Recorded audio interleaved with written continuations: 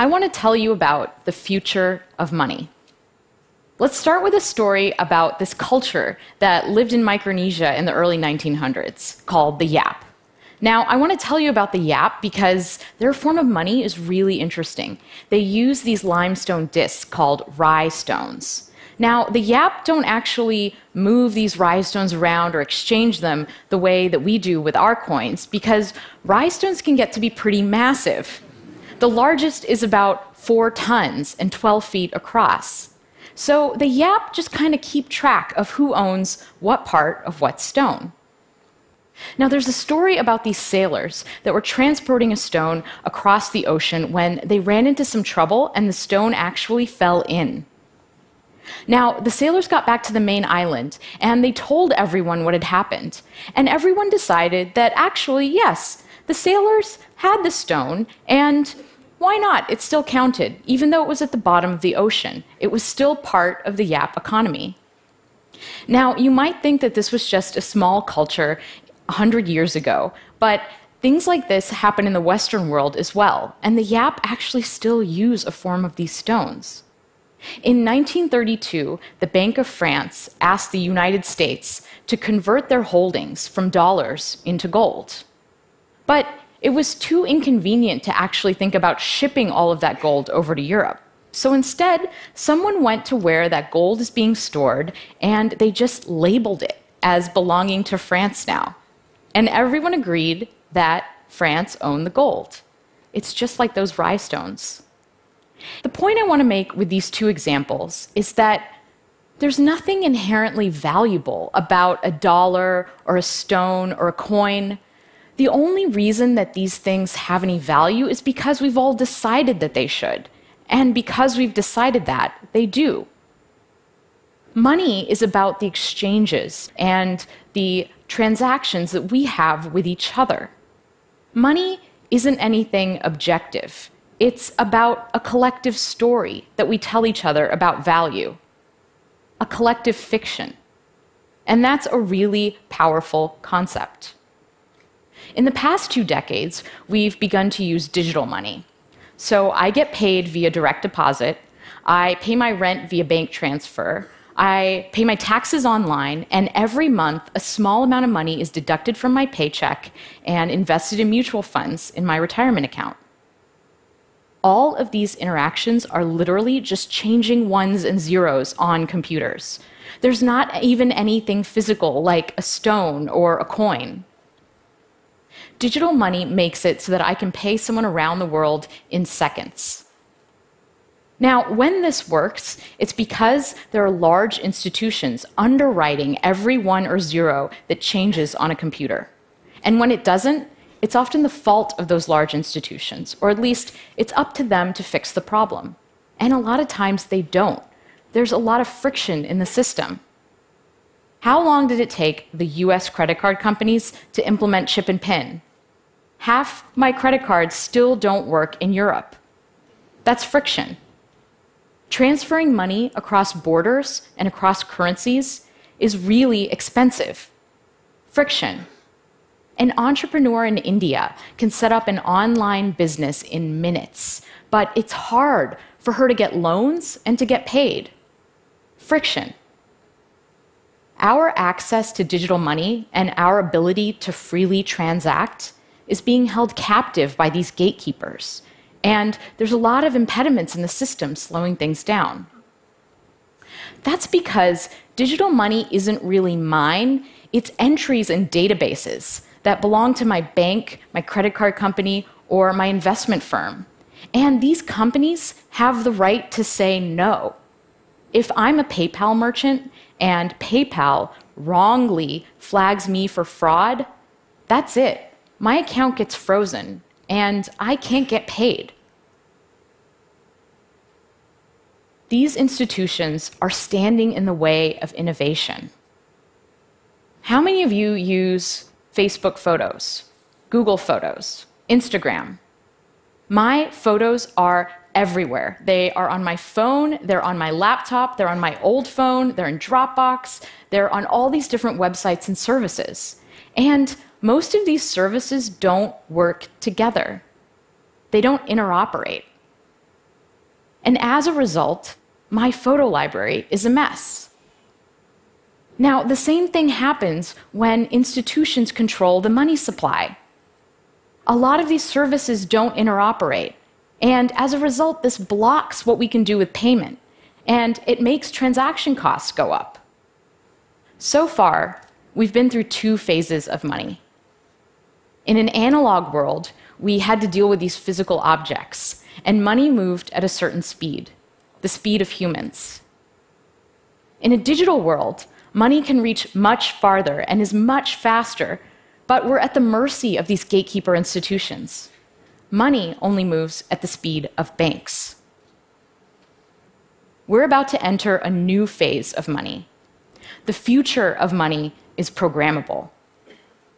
When we combine software and currency, money becomes more than just a static unit of value, and we don't have to rely on institutions for security. In a programmable world, we remove humans and institutions from the loop. And when this happens, we won't even feel like we're transacting anymore. Money will be directed by software, and it will just safely and securely flow. Cryptocurrencies are the first step of this evolution. Cryptocurrencies are digital money that isn't run by any government or any bank. It's money designed to work in a world without intermediaries. Bitcoin is the most ubiquitous cryptocurrency, but there are hundreds of them. There's Ethereum, Litecoin, Stellar, Dogecoin, and those are just a few of the more popular ones. And these things are real money. The sushi restaurant down my street takes Bitcoin. I have an app on my phone that I can use to buy sashimi. But it's not just for small transactions. In March, there was a transaction that moved around 100,000 Bitcoins. That's the equivalent of 40 million US dollars. Cryptocurrencies are based on a special field of mathematics called cryptography. Cryptography is the study of how to secure communication, and it's about two really important things: masking information so it can be hidden in plain sight, and verifying a piece of information's source. Cryptography underpins so many of the systems around us, and it's so powerful that at times the US government has actually classified it as a weapon. During World War II, breaking crypto systems like Enigma was critical to decoding enemy transmissions and turning the tide of the war. Today, anyone with a modern web browser is running a pretty sophisticated crypto system. It's what we use to secure our interactions on the internet. It's what makes it safe for us to type our passwords in and to send financial information to websites. So what the banks used to give us, trustworthy digital money transfer, we can now get with a clever application of cryptography. And this means that we don't have to rely on the banks anymore to secure our transactions. We can do it ourselves. Bitcoin is based on the very same idea that the YAP used, this collective global knowledge of transfers. In Bitcoin, I spend by transferring Bitcoin, and I get paid when someone transfers Bitcoin to me. Imagine that we had this magic paper. So the way that this paper works is I can give you a sheet of it, and if you write something on it, it'll magically appear on my piece as well. Now, let's say we just give everyone this paper, and everyone writes down the transfers that they're doing in the Bitcoin system. All of these transfers get copied around to everyone else's pieces of paper, and I can look at mine, and I'll have a list of all of the transfers that are happening in the entire Bitcoin economy. This is actually what's happening with the Bitcoin blockchain, which is a list of all of the transactions in Bitcoin, except it's not done through paper. It's done through computer code running on thousands of networked computers around the world. All of these computers are collectively confirming who owns what Bitcoin. So the Bitcoin blockchain is core to how Bitcoin works. But where do Bitcoins actually come from? Well, the code is designed to create new Bitcoin according to a schedule. And the way that it works is that to get those Bitcoin, I have to solve a puzzle. a random cryptographic puzzle. Imagine that we had 15 dice, and we were throwing these dice over and over again. Whenever the dice come up all sixes, we say that we win. This is very close to what these computers are all actually doing. They're trying over and over again to land on the right number. And when they do, we say that they've solved the puzzle. The computer that solves the puzzle publishes its solution to the rest of the network and collects its reward, new bitcoins. And in the act of solving this puzzle, these computers are actually helping to secure the Bitcoin blockchain and add to the list of transactions. Now, there are actually people all over the world running this software, and we call them Bitcoin miners. Anyone can become a Bitcoin miner. You can go download the software right now and run it on your computer and try to collect some Bitcoins. I can't say that I would recommend it because right now, the puzzle is so hard and the network is so powerful that if I tried to mine Bitcoin on my laptop, I probably wouldn't see any for about 2 million years. The miners, professional miners, use this special hardware that's designed to solve the puzzle really fast. Now, the Bitcoin network and all of this special hardware, there are estimates that the amount of energy it uses is equivalent to that of a small country. So the first set of cryptocurrencies are a little bit slow and a little bit cumbersome. But the next generation is going to be so much better and so much faster.